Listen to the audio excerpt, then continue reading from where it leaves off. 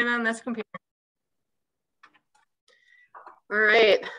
Good afternoon, everyone, and welcome to our last Lunch and Learn of the series. And just like our last ones, today's presentation is going to be recorded. So if you know of anyone who couldn't attend this one or any of the past ones, these are all going to be on Breakwater's YouTube, which I have just dropped in the chat for everyone. Just as a reminder again, make sure to put all your questions in the chat as you think of them, and we'll have our Q&A session at the end of today's presentation. Hannah, want to take it away? Yeah, thank you again, everybody. Good afternoon.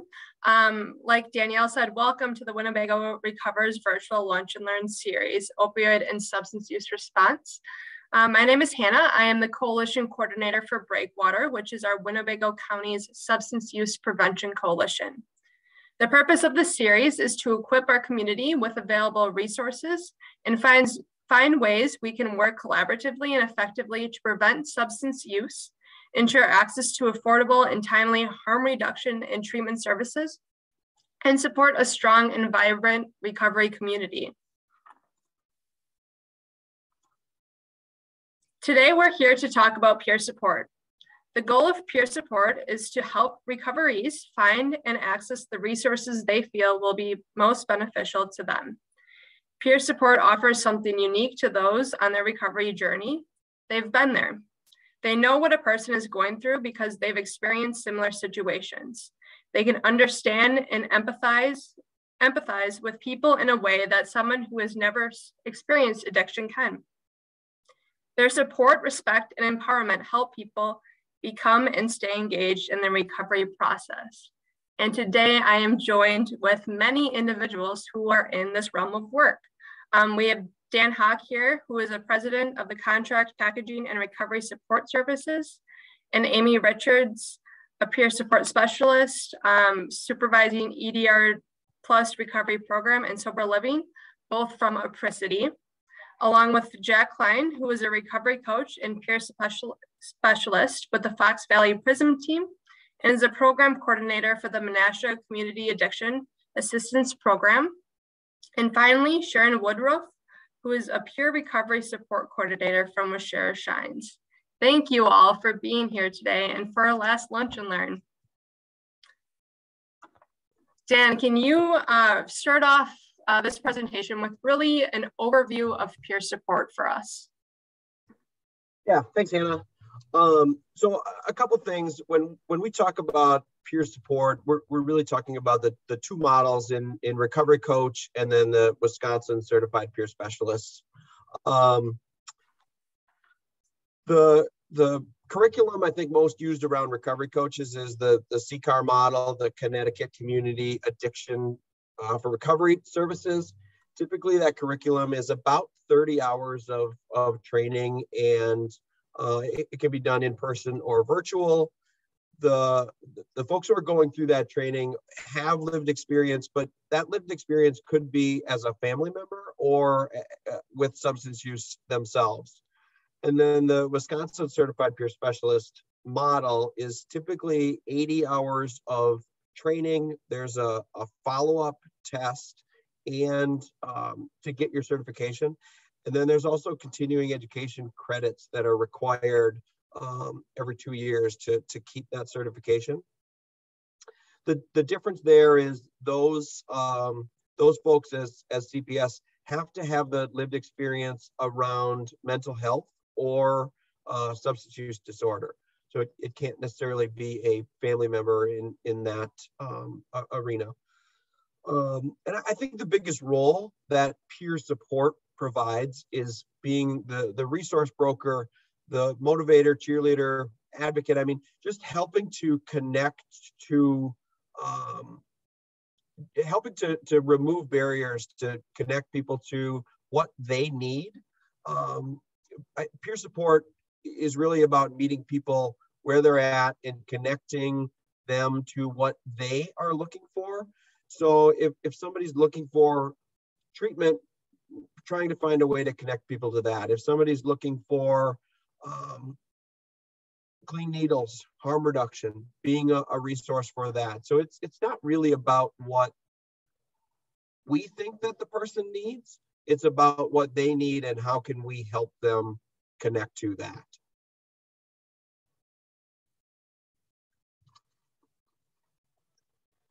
One of the things that often gets asked is what are the differences between a sponsor, peer support, and a counselor?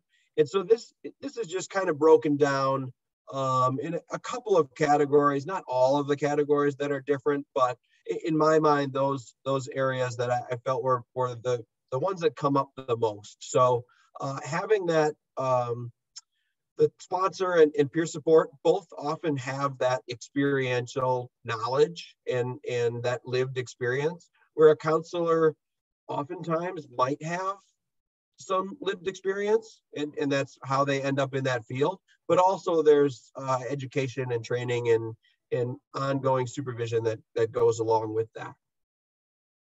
As far as compensation goes, sponsors typically are unpaid. Peer support providers can be paid or unpaid. There are different programs that allow for that. The ED2 recovery program that Hannah mentioned pays recovery coaches to go into emergency departments and meet with patients after they have an overdose. And so in those cases, people are compensated when they're on call and also when they're performing that service. And counselors obviously are paid through their organization. Supervision, sponsors don't necessarily have a formal supervision, and peer support providers are typically meeting with a peer support supervisor. So Amy does that for our peer supervisors at Apricity, and then counselors obviously report to a clinical supervisor. Like I mentioned before about the support framework, while a sponsor typically is going to work in their particular fellowship, whether that's AA or NA, I mean, they're going to have a focus around that. A peer support provider is going to help connect people to the resources that they're looking for or that they need. And that might be transportation, like I mentioned, it might be harm reduction, it might be finding a job. So it's really about how can we help you move forward in your recovery to figure out what's next. And so that gets to the next role with the style of helping. Both sponsor and peer support, I think are, I think I have those two switched actually now that I look at them. Because I think sponsor and peer support are relatively informal and not a ton of structure. I mean, there's a process around goal setting and accountability. But the counselor position is more that formal strategic planning for what's next and exit strategies and things like that, or discharge strategies, like all of that is being worked on from a clinical standpoint. And then as far as documentation goes, like a sponsor isn't documenting specific meetings with people. The sponsee might be doing some notes and working through a workbook or doing homework and things like that. And then in a peer support, like we are grant funded. So the ED2 recovery program does have some required documentation and paperwork that has to be filled out to track those meetings with people. And then documentation around clinicians obviously is required and monitored by their supervisors and audited by the state and things like that. So very high level difference between some of those requirements. I don't think that there's a best practice, or people are going to connect differently with all of these different levels of support. And so I think just finding what works best for them gives them hopefully the best path forward in their own recovery. Thank you, Dan. I'm going to stop sharing my screen to make it so we can see everybody's faces. And I really want to hear from our panelists. And Dan, I'm going to start with you and Amy. Can you just explain to us a little bit about yourself and about Apricity? And Amy, your experience, being a peer support specialist, and you're in ED2 recovery. Go ahead, Dan, you can start. Okay. So, like Hannah mentioned, I'm Dan Hawk with Apricity. I've been with Apricity since 1998. Celebrated 24 years in recovery last Tuesday. Awesome. And I think so. I've been in different roles with Apricity, and one of my favorite parts about it is that it's very much peer run and peer managed. The staff is in recovery. The operations staff is in recovery. Like, people work towards things together. So, like, that they're, as an employer, that people are coming in and they don't have to be afraid of that stigma of starting a new job and being fearful of what's going to happen within, when they're trying to meet new people at a new place of employment. So Apricity, for those that don't know, is a merge in 2018 between Mooring Programs and Step Industries. So Apricity has residential treatment, Mooring House in Casa Clare, in Appleton for men and women, and then employment that used to be Step Industries, employment in Neenah for people in early recovery, as well as 3 sober living houses in Neenah. And then we do the ED2 recovery program that I'll let Amy talk more about. But yeah, so I hated the idea of coming to Step Industries and working with a bunch of addicts because I wasn't really ready to be in recovery. But I showed up and understood that as much as I didn't think I fit in with this group or didn't want to be here, didn't belong here, that it was absolutely the right place for me. And so for that reason, I stayed. And then I haven't left. I mean, I tried. I almost had 2 other jobs along the way, but something kept me here. And so now I'm here for the long run. Amy? So I've been with Apricity for probably about 8 or 9 years. I never really get that right because time stops here. Like Dan, in the beginning, I hated it, but it was the only place that would hire me because of my background. And they looked past that and were very non-judgmental. And I came to realize I was working with a bunch of people that were exactly like me. And I started going to work with, something just kept keeping me here too, because it felt like family. It felt like a connection. And I got to know, so many different people, so many different walks of life, so many stories. And that kept me at Apricity. And then I had a chance to get involved with the sober living program. So I became the sober living coordinator there, did recovery coach training first, and realized with that using those recovery coaching skills really helped me connect better to the peers I was working with. And they responded differently towards me, because when there's a power differential, people, I know a lot of people that struggle with addiction, have issues with authority and whatnot, and being told what to do, and coming in there, meeting them on the same level, and just trying to do what's best for them, what it is they want. I found very helpful in communicating in the ways that I had been taught was like no other, really. I took the peer support specialist class as well, just for extra knowledge. And then the ED2 program started last year, where so the state held a grant, Wisconsin Voices of Recovery, for the ED2R program.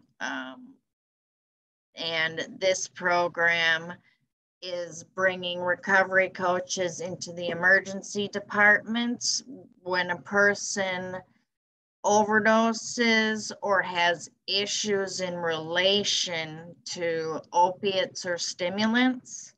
So it may not just be an overdose. It could also be they went in there for something else, or they're detoxing or whatever.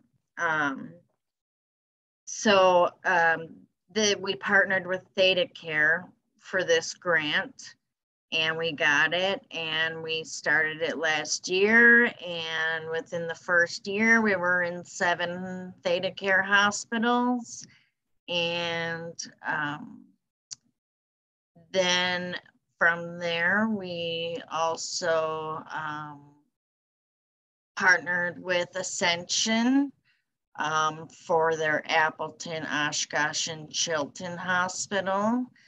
I've been training coaches and reaching out to coaches just to gain a team of people. So we have people on call 24/7 for this program. So when the hospitals call, we get someone there within the hour to help the peer in any way they need guidance or mentorship or just someone to talk to. So thank you, Amy. Jack, do you mind talking to us, what is Fox Valley Prison Team and MCAP, and really what made you want to be a recovery coach and peer specialist? Absolutely honored to be here. It's interesting. So I feel I have to give a little history because I haven't found it necessary to abuse any substances since May 1st of '87. So that makes me old physically and in recovery, but it's each day that I'm blessed with that I have the opportunity to be the best version of myself. And I don't mean that sarcastically. Recovery has brought me many blessings, and 2 of them are to my right. Amy and Sharon are like my sisters in recovery.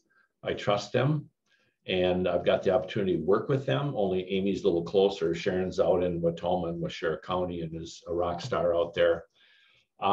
But it's interesting because I got the opportunity to serve on the Solutions Board for 5 years back before there was a lot of open minds on the board, and that in itself was a learning curve. And then I tricked Todd Todd Vandergalen is our executive director, a fellow in recovery and long-term recovery, and tricked him to be my vice president. And then in 5 years, I had enough. I needed to move on. And he became the president and took it to the next step. And now Solutions is awesomeness, totally blessed to have a recovery facility in the Oshkosh area that's growing and helping so many people be a safe place for people to go. I mean, that excites me to no end. We got Gratitude Club Fond du Lac, we got Genesis in Appleton, but near and dear to my heart, because I grew up in Menasha, I reside in Fox Crossing, but my recovery started in Oshkosh. And I've been blessed to have a support system that is phenomenal, and Amy and Sharon are part of that. Dan too, I know Dan's dad real well. But anyway, I discerned Todd tricked me into getting me on the board of Unity because of the fact that we all had the same feeling that something was missing. What are we missing in terms of our community, and how can we think differently and come up with something, because there's barriers and obstacles and cracks, and people get stuck in the muck and they don't know where to turn. They have no support, and they're kind of left by themselves, and that bothered us. And he tricked me to become on the board, and then he asked me if I want to be a recovery coach. And I took a year to discern and pray about it, and I said yes, and went through the training in February of 2020. And then right after that, March 15th, everything shut down because of COVID. So we had to scramble to figure out how we're going to communicate, and Zoom became a priority. I hated it at first, and now I've embraced it.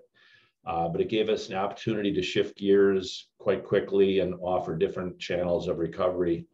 And hence we're sitting here today. We made it through this storm, if you will. But I became a recovery coach because back almost 35 years ago, somebody saw something in me and offered me hope, and that's all they did. And today I know it is unconditional love, because they didn't expect anything in return from me, just to show up, keep coming back. And it took me a long time to grow up. It really, really did, because I feel the disease of addiction and or mental health it hits us emotionally. We don't know what to do. We get confused and lost, and more importantly, it beats our self-esteem down that we don't think we're worthy.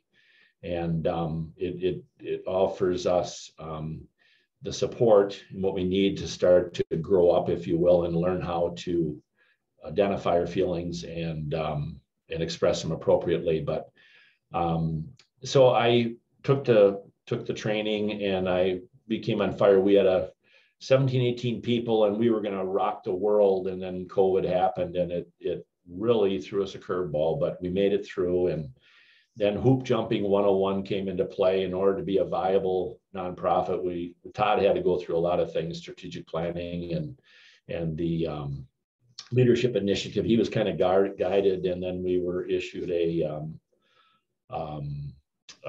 grant to continue growing. Hence, we have an office. But the reason I became a recovery coach and now a peer specialist is because I need you to continue to learn and to try to be the best version of myself, to offer that unconditional love, that support without expectation. And Dan said it so beautifully, to be present to people, because we're there voluntarily. Well, some of us get paid for what we're doing and some don't, but the individual, it's all voluntary. There's no cost to them. If they're willing, we're willing to walk with them side by side, to go through the muck, to remove obstacles and barriers, sometimes help take away excuses, because we all have excuse-itis early in recovery, because why we shouldn't do this, or rationalization and justification. But to truly offer somebody a support as being present versus a sponsor or a counselor. The unique thing is when we ask the appropriate questions and they know we're there because we've got the lived experience, something changes, because it goes back on them. If they're willing to make changes, to do something differently, and we find out what their strengths are, what their gifts are, what their talents are, what excites the person, what brings them joy. And then all of a sudden the light bulb goes on. And whether they continue on or not doesn't matter. That day, that time, they saw the promise of freedom from the drudgery of addiction and or mental health issues that have been so stymied for so long, because people, they don't understand it, and ignorance is lack of knowledge. So they don't understand it, so they don't deal with it. And that, quite frankly, is not good. You know, and I'm getting off on a tangent. And I'm sorry, I get a little passionate about this, but I'm a people person. You can tell I'm a chatty Cathy. I love people. Somebody saw something in me, gave me the promise of freedom from addiction. And here I am today, 68 years old, almost 35 years on a journey, and I'm blessed to have today. And that's my thinking, because it's got to be simple, otherwise we turn it into a chaotic mess. But anyway, so I'm passionate about it. It takes a special person to realize they've been blessed to have recovery and to take the next step to give it to somebody else without expecting it. That's what makes a good coach and peer support. And I'm honored to be in with EDR. So in reality, Amy's my boss, but she's a sweetheart. And we don't look at each other as bosses. Same with Todd. We're people on a journey, and it's been working. Thank God we're blessed with this. And you can see in the communities in Oshkosh and Winnebago County and other places, it's catching fire. The culture of recovery is alive and well, and we need to embrace it and continue to keep trying and move forward and offer support and freedom to people who are stuck. So anyway, before I go on for another 10 minutes, I'll be quiet. Thank you, Jack. Did I answer your question? Yeah. Do you want to explain a little bit about the Fox Valley Prison team, and maybe even the umbrella term. So you mentioned unity a lot, and we'll have Sharon speak here about what Shara Shines. But can we talk about, you know, all the other little pieces of unity, and specifically the two that you're a part of? Absolutely. Sorry about that. Like I said, I get on a soapbox and it's hard to get me off, but it's good. It's a good soapbox. I'm on a bridge and I keep walking. But anyway, well, Unity came as a nonprofit. That's our nonprofit entity, and the people doing the work of the Fox Valley PRISM team. And PRISM, if I were on task, I'd be able to rattle off what PRISM means: peer-based response, information, support, and maintenance. And we had the opportunity to present to why Menasha came. PRISM is the people doing the work, whether they're peer supports, recovery coaches. And doing that, most of them are volunteers. We now have 6 people on staff. And somehow the director from Menasha Public Health Department, I'm shifting gears here to MCAP, and they saw it as a learning experience for the health department, library, police, fire, and EMS. And it was an honor to be part of that, to help them understand that it could be as simple as handing out a card to call the number for somebody that's struggling. And they embraced it, and they applied for a grant and wrote us into the grant and gave us some money and said, go do your thing. And we've been blessed that it's been working. Chief Steik always says, what's the secret sauce? Well, the secret sauce is peer-to-peer, people with lived experience, willing to share their experience, strength, and hope with people who are struggling, and hope that they see an opportunity to better themselves, whether it's in safe environment or employment or just learning to get life skills back and grow emotionally. So Unity has blossomed, it's spreading, and the Fox Valley Prison team is growing and can never have enough coaches for peer supports. MCAP I'm the program coordinator for MCAP, so they blessed me with that role by default, because Mary was, and then her dad became ill and they asked me to take it on. And technically I'm not a real good computer guy, but they're patient with me and keep teaching me. Amy can attest to that. And it's been a blessing there. I'm just so honored that I grew up in Menasha, and now I have the opportunity to give back to my community. And seriously, it's reeled me in to say community is where it happens. We don't have to worry about federal government, state government. Eventually, we are going to face that probably on May 3rd. But in our community, we can make the biggest difference as people caring enough to share without fear of judgment or repercussion. And MCAP has been a blessing. They came up with that name, and it fits. And it's working to get referrals from them and have that partnership, just like with Apricity. And they're well-rounded because they have their sober living and their treatment facilities and vocational rehabilitation through employment. And we partnered up with Amy and Dan, but I see Amy more. It's a testament that it's not who we are, it's who we know, and the partnerships we create for the end result is to offer support for people that are struggling. Did that make sense? Yes, thank you, Jack.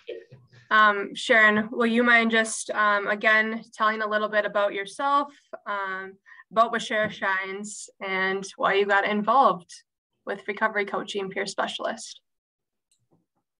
Okay, hi everybody, I'm Sharon Woodruff. I'm a certified peer support specialist and the coordinator of Sharon. I'm not a chatty Cathy like Jack, so I'll do my best here.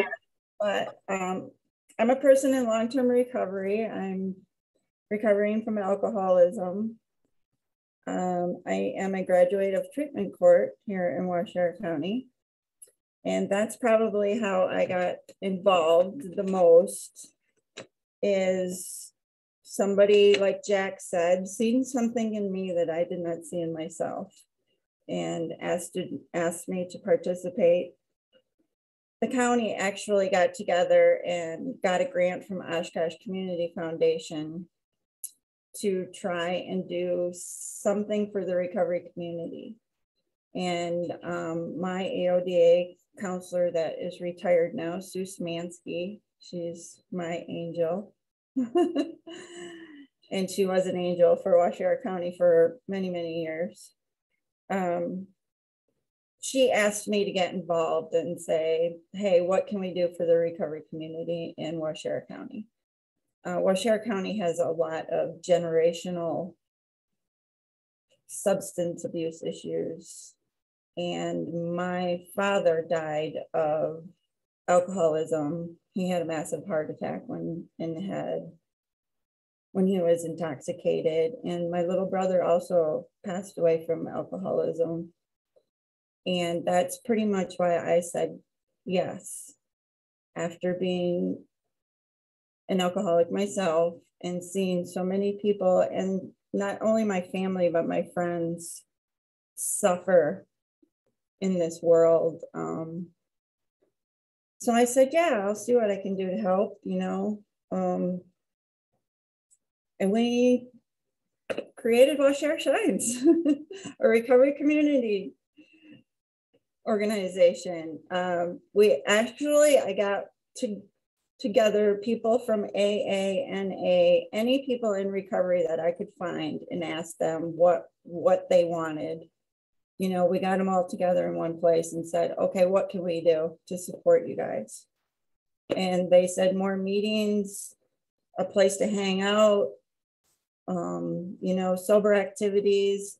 The hardest part in a small community like Waushara County is people, places, and things, especially if you're an alcoholic, because what do people in Wisconsin do? But every social event you go to, there's drinking involved.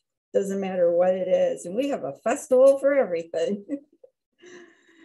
So we pretty much just created a space for people to come and be safe and not have that in their lives, or come and talk about their problems. So we just offer a safe place for people to come and get together. We do a lot of social activities. We have all recovery meetings. I don't know what else. We do a lot of stuff. We do Narcan training. We're actually a satellite provider for Vivint Health now. And we're going to open a sober living house. I'm so excited about that. And when our grant ran out through the county, through Oshkosh Foundation, I had to find a way to keep Waushara Shines alive. And I had no idea how to do this myself. So I reached out to other recovery community organizations, and Todd Vandergalen was the one that stood up and said, I can help you. And that's how we became under Unity's 501c3. So he's our executive director, and I'm fortunate enough to work with Jack and Amy on the ED2 recovery program, which is amazing. It's great to see somebody, you know, when you get to go meet them when they're at their worst and then follow them through to help them get better. It's an amazing feeling. It's, you know, and I seen it with my brother. I was there with him, but he didn't survive. So, you know, to me, that is just a wonderful feeling to see somebody survive and get their life back and on track. I don't know what else to say. That's okay. I just want to take a moment to thank all four of you for coming here, you know, sharing your story and experience and helping other people, you know, and seeing, I mean, all four of you were able to resonate that, you know, you see a purpose in people. And I think, you know, this entire Lunch and Learn series that we did is just being able to humanize people. And I thank you for all of your work. If anybody here has questions, please put them in the chat. I have a couple of questions, and feel free to just unmute yourselves and answer or tag team however you see best fit. Beth has a question. She's got her hand raised. Go ahead.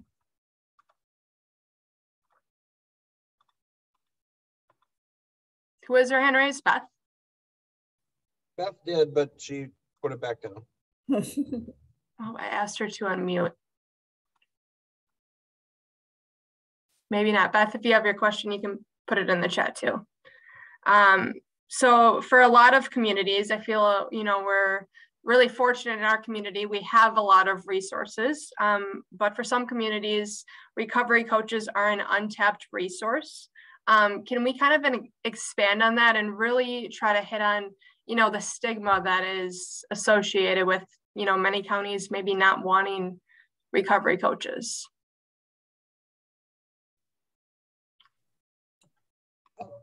It sounds, go ahead, Dan. Go ahead. Okay.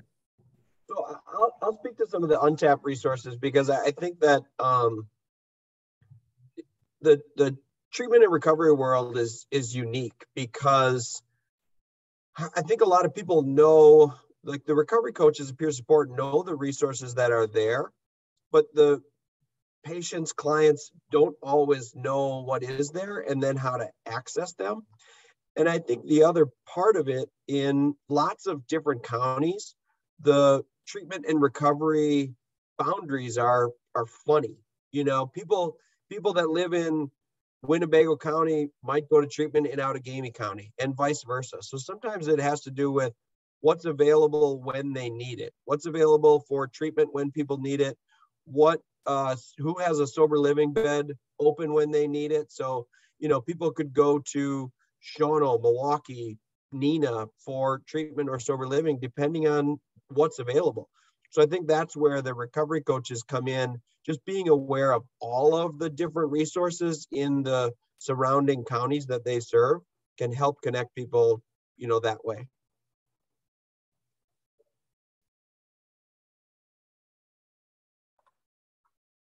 Go ahead, Jack. Do you want to touch on that stigma piece? Yeah, thanks, Dan. Yeah, I agree, because we become resource brokers. It's not so much at that point who we are, it's who we know. And the more partnerships that we form in our communities and other counties, and inevitably the state, are going to determine, I don't want to say how fast, but when people are ready, they're ready. And if they wait too long, they become unready, if that's a word. And I agree with Dan, because having the resources out there, knowing what they are, to expeditiously get people the help they need. And, in an instance, Iris House is a short-term stay for people, a safe place. We need a bigger Iris House. We need places, a transition place, whatever you want to call it, to help them, because how many people that are stuck trying to reach out, trying to better themselves, and they don't get the services right away, because addict thinking is, I want what I want and I want it now. And if you can't get it to them, what do they go back to? The old sick familiar way. So being that resource broker, knowing who to contact, hey, got somebody, and we can drive them there, we can do this, we can do that, because especially in rural environments, I mean, look at Watoma out there. Watoma, I used to hunt over there as a kid growing up, but Watoma was Sheriff County, and other counties coming online because they realize the importance of growing the culture of recovery. And I think Apricity has done that so well.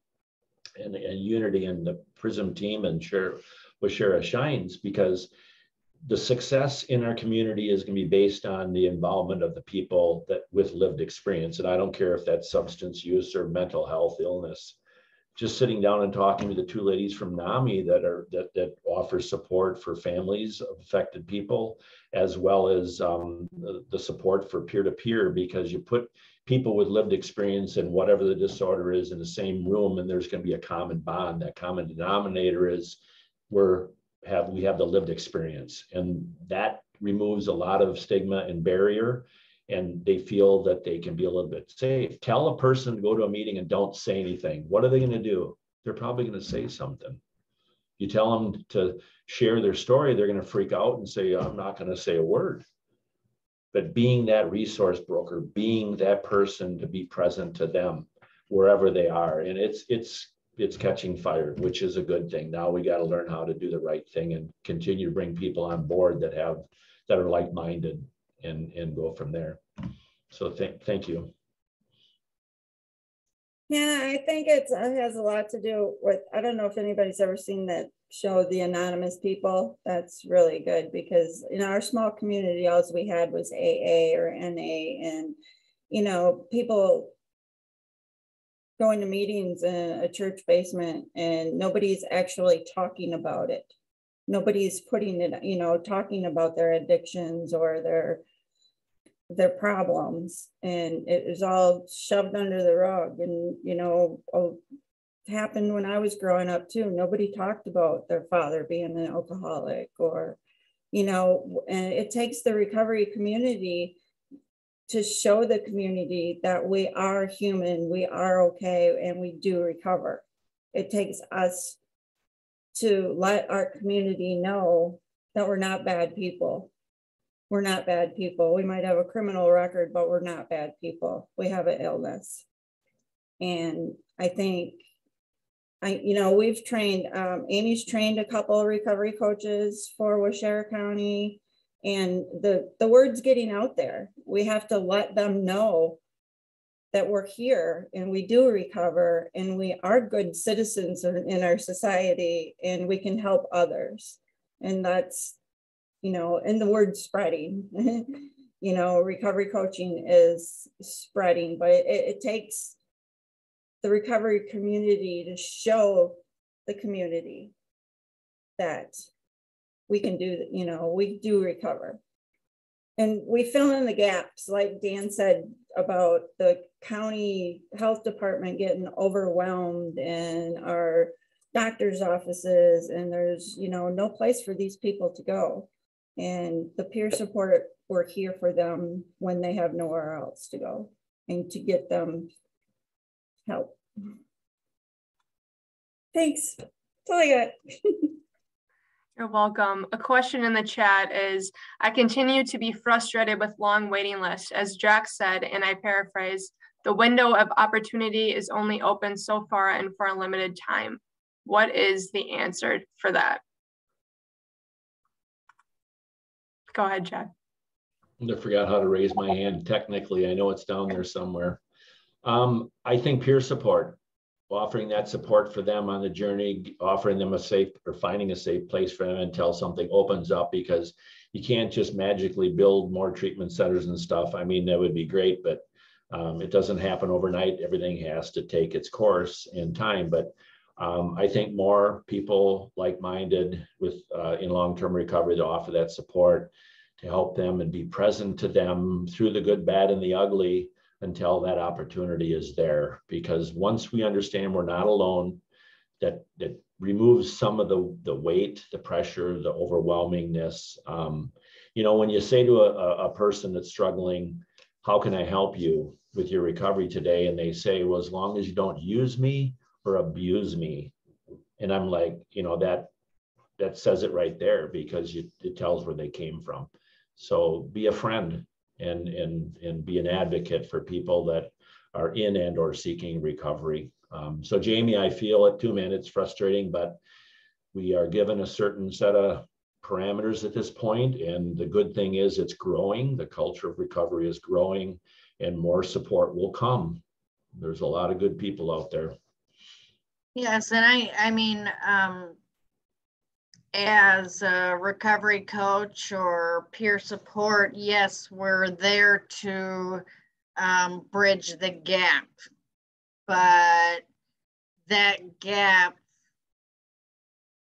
you never know what's going to happen in that gap. And I really like the idea of respite care. If there was more money out there and housing's available and staff to run it, I really do like that idea of bringing someone straight from, you know, an overdose or from the hospital to respite care. You can stay here until you get into a treatment center, you know. Thank you. One question I have, so if we have somebody on the call right now who is, you know, trying to get connected with peer support specialists or recovery coaches, what is kind of the first step? You know, is it going to your organization? How can somebody on the call today get connected?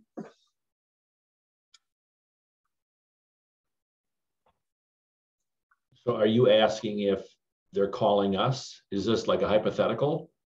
Yeah. How can somebody's on the call today and wants to get connected with a recovery coach? How can they go about that? Oh, so hypothetically, no one asked me that in the chat. I'm just asking. okay. If anybody does. Okay, well, call. The numbers are out there for both Apricity and ED2 and Unity, as well as Fox Valley, I should say Fox Valley Prism team. Give us a call and we will have a conversation, and hopefully through that conversation find out what level of support is appropriate based on their volunteerism, if that makes sense, because if they're volunteering to walk and have support with a coach or peer support, that's all it takes right there. And we'll ask certain questions to figure out what that level of support is for them and what their pathway of recovery is, not ours. We're not there to fix anybody. We're there to walk with them. Does that answer your question? Do I rattle off my phone number? No, that's good. I just wanted a broad overview. And as far as, is there any costs associated with it? We talked about the weight maybe for a recovery coach, but costs associated with a recovery coach? No, it's all voluntary and no charges for that. So, and I think, I don't know if Amy and Dan have experienced, but 211 is a phenomenal resource out there. And I've gotten to know a few people, especially Tom from 211, and asked if we can talk with somebody that's struggling, and they could be here or a different county. It doesn't matter. But no, it's free service. It's there for them, and with the willingness to change or at least talk about it, and that's their opportunity to reach out and say, hey, I need someone to talk to. And you also have the Prism hotline, Jack. Yeah, that's it. Prism hotline, sure. That's I think solutions. Oh, go ahead. Sorry, Amy. I'm sorry. And I think solutions too is a drop-in site, and they have recovery coaches there and available to talk to. Yeah, and most of our people get connected through. We have all recovery meetings. They usually come in that way.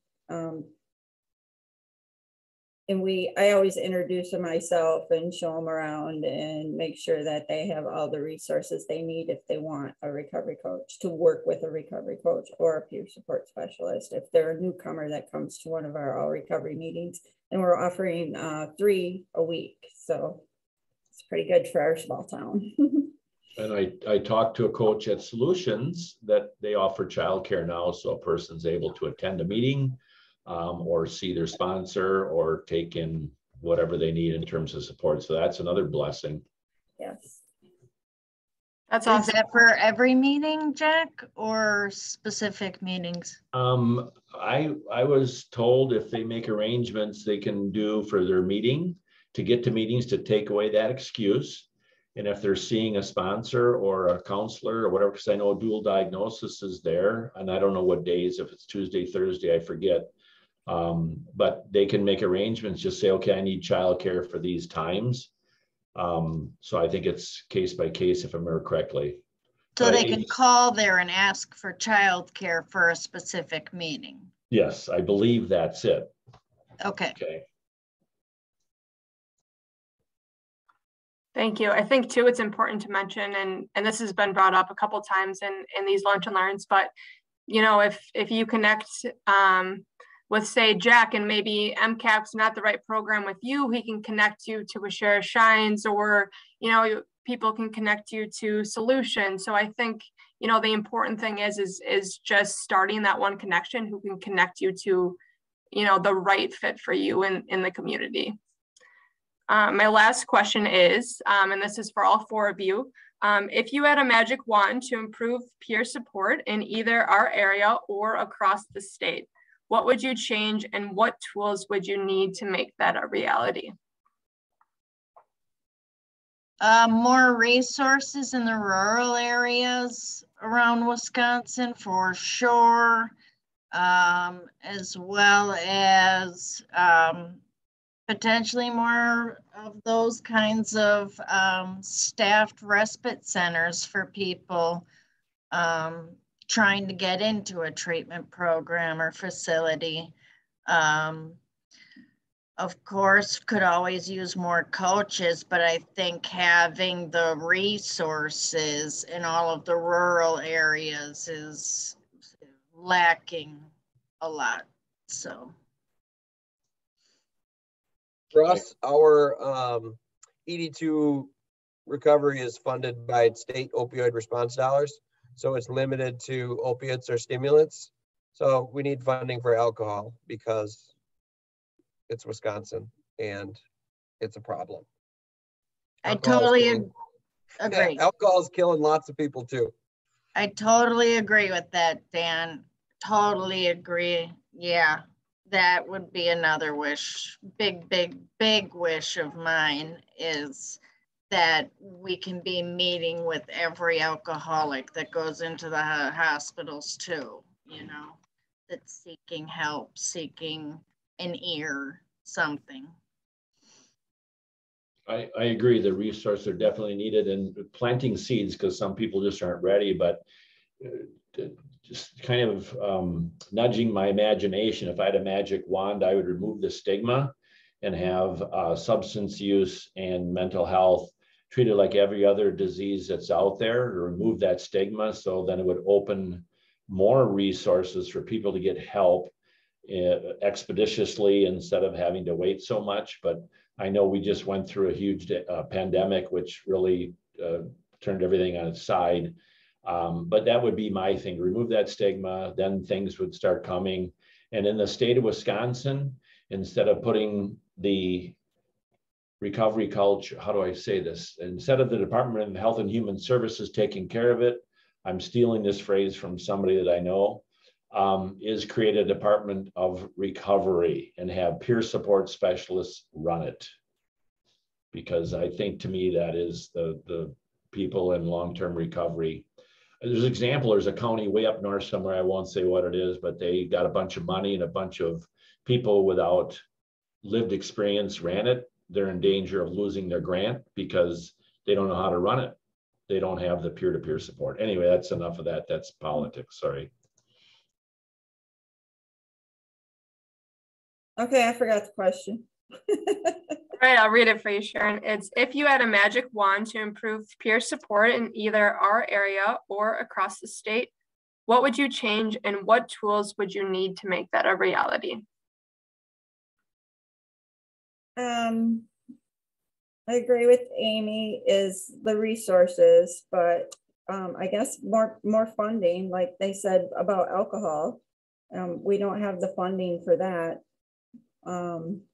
Funding to get people in treatment. Our rural area, we have a hard time getting funding for MRT, MAT, a medical assistant treatment.